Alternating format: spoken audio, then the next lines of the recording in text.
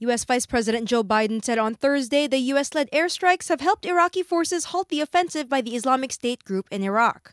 Washington began airstrikes on IS targets inside Iraq on August 8 last year.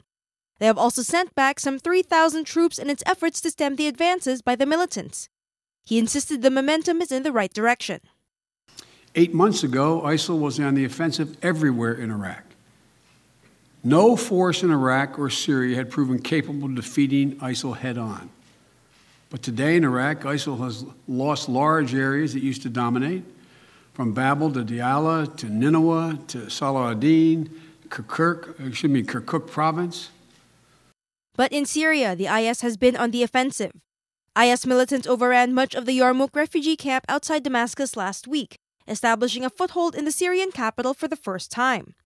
Some have fled, but the incursion has threatened the safety of Yarmouk's estimated 18,000 remaining residents.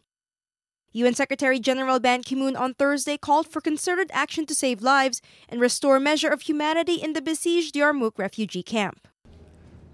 In the horror that is Syria, the Yarmouk refugee camp is the deepest circle of hell.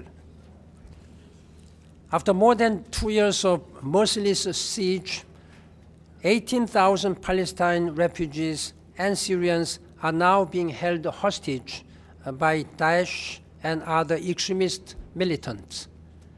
A refugee camp is beginning to resemble a death camp.